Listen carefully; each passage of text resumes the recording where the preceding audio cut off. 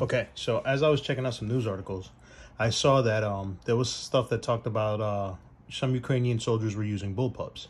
Now, when I first saw it, I saw that they had something that appears to be an AK variant of a bullpup, and then they also had some of these. The thing is that their marking has a different piece on here, which, you know, after a little bit more research, I saw that they were actually using some type of agreement that they had with IWI, and theirs are actually the same one, was called the Fort 221. And looking at them, they had all types of different designations, but it seemed to be a lot of the IWI weapons were Fort 222, Fort 223. There's a good video that explains a lot of the differences, but this is definitely something that they were using. It just had a different designation. Now, the advantage to using something like this is that you still have a small package, but rather than switching to something with a shorter barrel, for instance, you could do this with an AR almost, but this is a 10.5-inch barrel with a pin and welded muzzle brake, making it a 12.5-inch. So this is what's called an other firearm in New Jersey. But what it is that you lose a lot of, basically you go from 16 inches to a 10.5-inch barrel. So you would lose a lot of velocity behind that.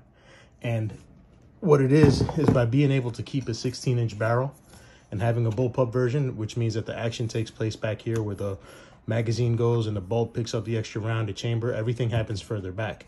Usually makes for a horrible trigger, but this is a upgraded Geissele trigger pack and trigger bow, which makes it pretty well. But there's a different upgrades you can do for it. It has an advantage to having a shorter weapon so that you can still like move in tight spaces, and the 16-inch barrel, which would give the round enough velocity, well, not enough, but the velocity that it should have in its 16-inch barrel, to where you would have a regular carbine or rifle with the 16-inch barrel. You would see how much longer it is. So you still have the same, basically, what's called dwell time, or enough of a barrel that would give the round velocity, and you get better range with the longer barrel rather than switch to a shorter package, which you lose velocity in the shorter barrel. This retains that 16-inch barrel. It just sits further back.